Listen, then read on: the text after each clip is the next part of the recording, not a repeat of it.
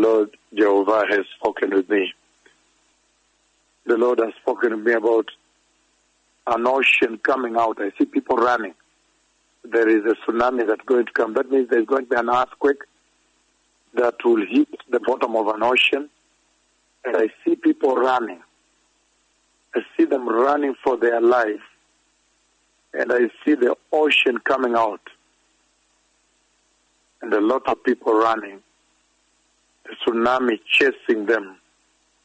And they're running, trying to lock their... He has put me there and I've run for my life with them. Not the way the Lord speaks in His servants. And so, after doing so, then the Lord brought me to stand near that ocean. And He asked me to strike that ocean with the judgment of the Lord. And then, exactly as I saw the ocean chasing them, the ocean began to chase people strictly at the word of my tongue. I passed the judgment of the Lord on that nation, and the ocean came out. Those people are light-skinned people. That area is light-skinned people. So there is a very severe storm that is going to come from the ocean.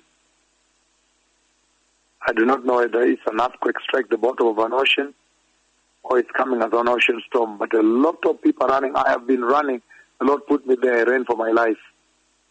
Together with them, they were trying to lock their shops, lock their houses, and people are running for their lives. The Bible promises that before the Messiah comes, we would see these occurrences, the distress of the day, which is the beginning. It is showing you what is happening, what is going to happen in the tribulation. And so all these point was the coming of the Messiah. The Messiah is coming. So all nations need to repent and turn away from sin. The Messiah is coming. No one will ever live on this earth forever.